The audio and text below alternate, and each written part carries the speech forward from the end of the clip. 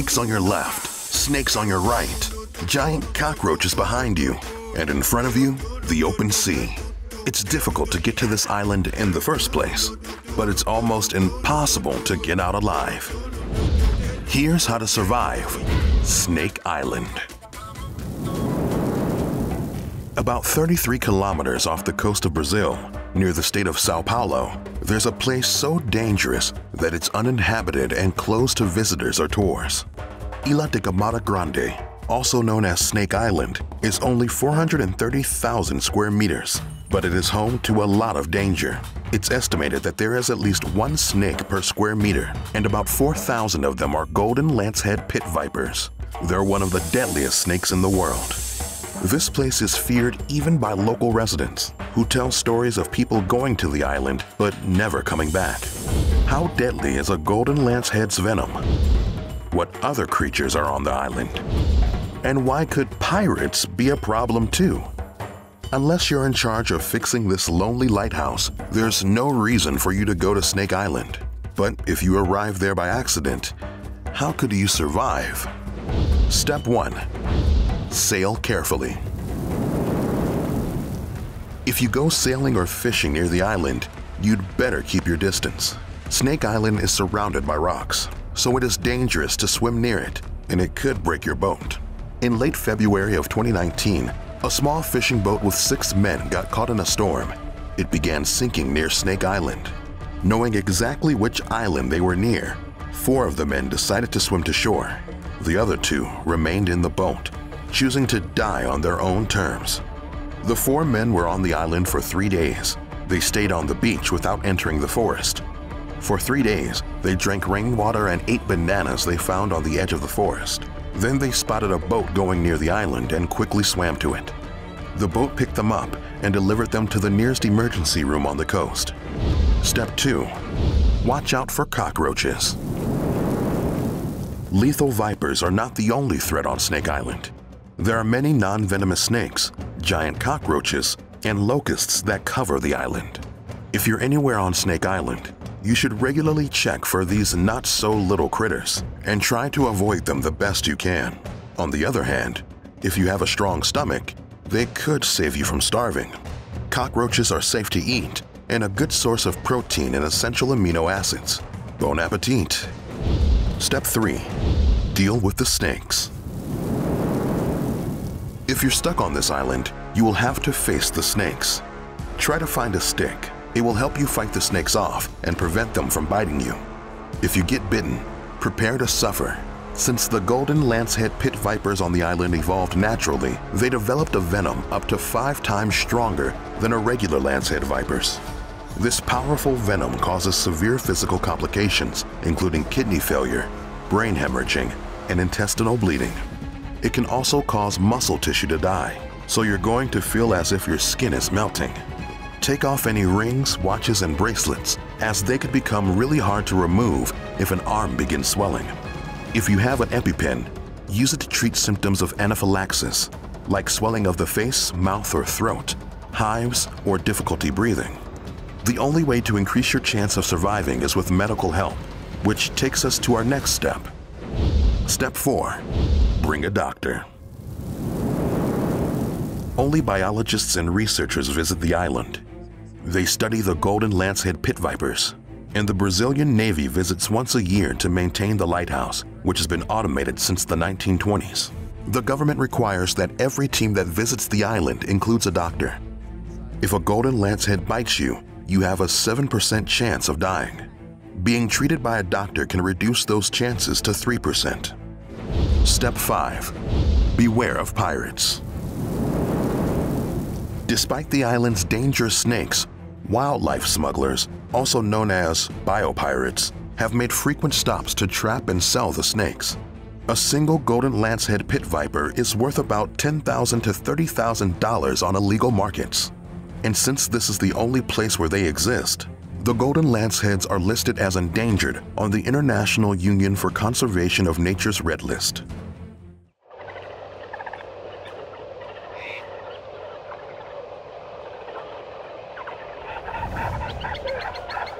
In November 2018, John Chow, a U.S. missionary, landed on North Sentinel Island. It's home to one of the few indigenous groups that have remained almost completely isolated from the rest of the world. They've achieved that level of seclusion by attacking anyone who dares to step foot on their island.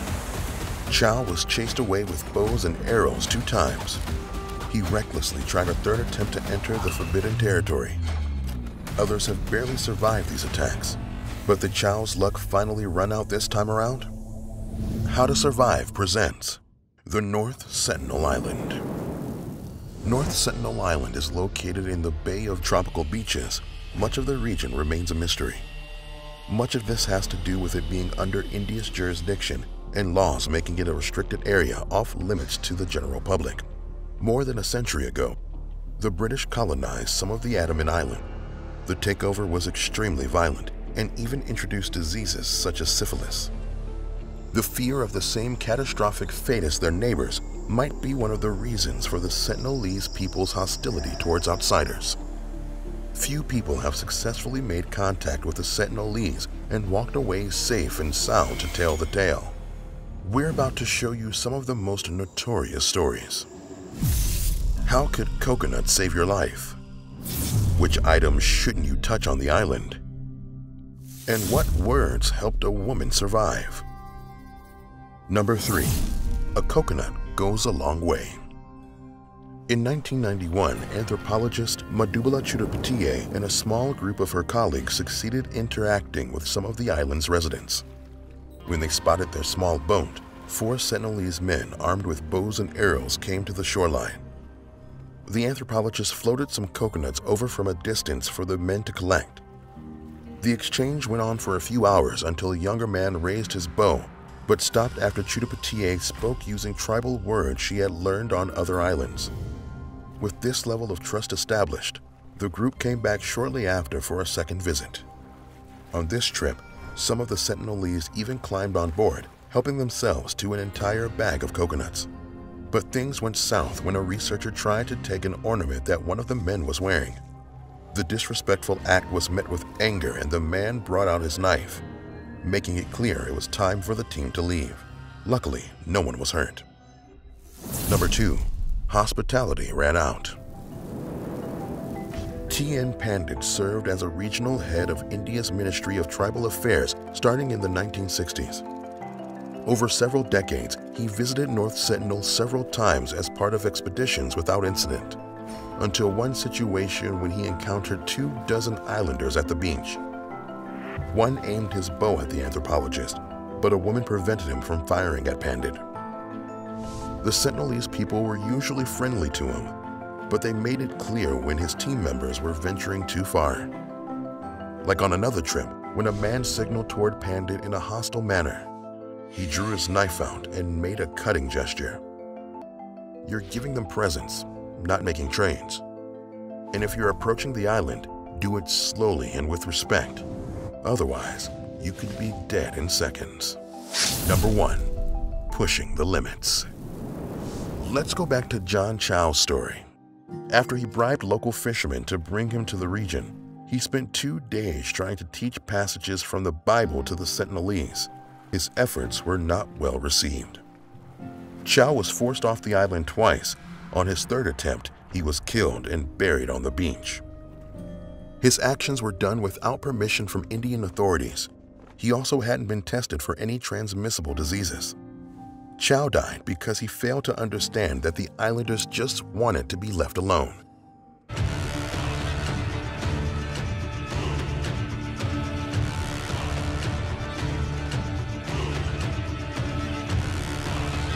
Venomous snakes and Komodo dragons, volcanic gas and radioactive waste. These places look like paradise from afar, but once you're there, they can be hell on earth. And if you had to choose which one to visit, I would recommend the haunted one. Here's how to survive. The most dangerous islands. Ramri Island, Myanmar.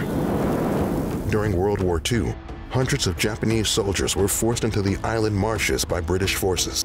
They were set upon by the huge population of saltwater crocodiles. With no knowledge of the region and almost no supplies, The Crocs had meals delivered right to their door. If you travel to this island, stay out of the marshes, or you could face the same fate. Miyagi-jima, Japan. Often referred to as Gas Mask Island, it is located about 100 kilometers south of Tokyo. It's surrounded by mysterious waters known for disappearing vessels. It also has a volcano which erupted in June 2000, covering the island in ash and clouds of gas. Residents had to evacuate for 5 years after the eruption. When they returned, they were required to have a gas mask with them at all times. But wait, there's more. Since the volcano eruption, the chain of islands Miyagi-jima is part of has had to deal with 17,500 earthquakes. If you're planning on visiting Miyagi-jima, bring your own gas mask and stay alert to the warning signs that will indicate the time to use it. Gruinard Island, Scotland. During World War II, Gruinard Island, aka Anthrax Island, was the home of biological warfare testing undertaken by the British government. The experiments using anthrax killed hundreds of sheep and resulted in quarantining of the island. It was decontaminated using formaldehyde in the 1980s. Gruinard was declared safe to visit in 1990 and is now used as a grazing island for sheep. But just to be safe, avoid the soil coming in contact with your skin and gastrointestinal tract while you're there. If you get body aches, start vomiting, or have shortness of breath, it could be anthrax poisoning. If you start to suffer any of these symptoms, get antibiotic treatment right away. Komodo Island, Indonesia. This place is hot, dry, and covered in shrubs. And behind the shrubs, 3-meter-long venomous lizards. Komodo is one of the 5 small islands where you can find, you guessed it, Komodo dragons. These reptiles can eat up to 80% of their body weight in a single feeding, and they will shred anything from carrion to a big water buffalo and sometimes even humans. If you want to see these beasts in person, make sure to travel with a group. Komodos usually target prey that is alone. Stay on the island paths, avoid using strong fragrances, and avoid the place altogether if you're bleeding. These lizards have a great sense of smell and can detect your blood from kilometers away. Poveglia, Italy. Nicknamed the Island of Ghosts, this place is unpopulated and is known as one of the most haunted locations in Europe. During the 14th century, Black Plague victims were sent there to quarantine. Only a small number of people left the island again. About 160,000 corpses were burned. Legend has it that over 50% of the soil on the island is made up of human ash. In 1922, a mental hospital was built there, and rumors spread that experiments were being done on the patients. The island was abandoned in 1968 when the hospital closed down. You need special authorization from the municipality of Venice to go to Poveglia.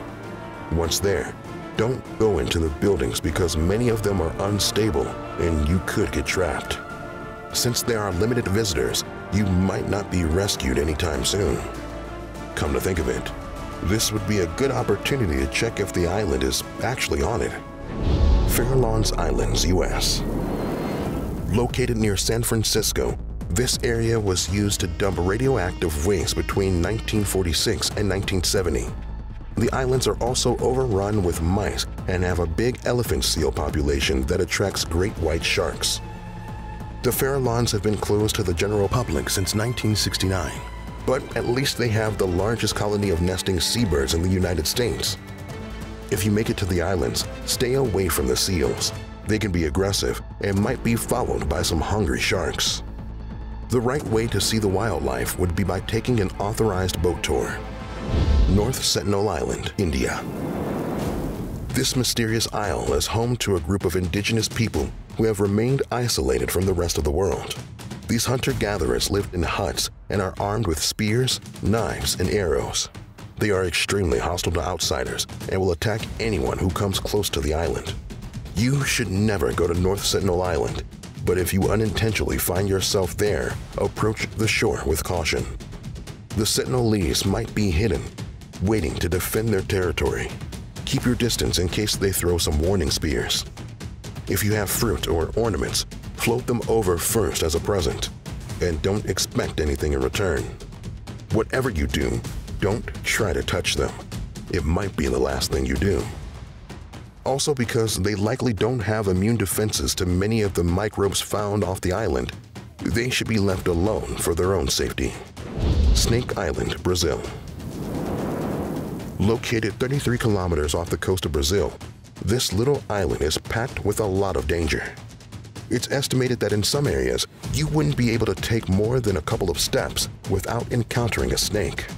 Among these snakes, there are about 4,000 golden lancehead vipers. It's one of the most venomous and deadliest snakes in the world. Their venom evolved to kill prey faster. Just one bite would rot your flesh and even kill you. The island is closed to visitors. Only research groups and members of the Brazilian Navy can go, and they need to bring a doctor in case someone gets bitten. Saba, Netherlands Antilles. This lovely island in the Caribbean is the last place you'd want to be during hurricane season, but stay away from June to November just to be sure. If you are there during a hurricane, you should take flashlights, provisions, and radios with extra batteries. Secure all doors and board up the windows. Reunion Island. Located in the Indian Ocean, this French territory offers beautiful waterfalls, great rum, and thousands of sharks. 11 people have died and 8 more have been injured in shark attacks since 2011. In 2019, 44-year-old Richard Martin Turner was killed while he was snorkeling. His body was not found, but the shark that attacked him was captured and x-rayed. Inside its stomach was Turner's hand with his wedding ring still on it. If you want to return safely from your vacation at Reunion Island, don't go swimming or snorkeling in restricted areas. If you like a challenge in the water, we have one for you. This beautiful sinkhole in Egypt should be a thrilling experience. Just make sure you don't join the 200 people who haven't made it out of the blue hole. Find out how to reach the surface again right here on How to Survive.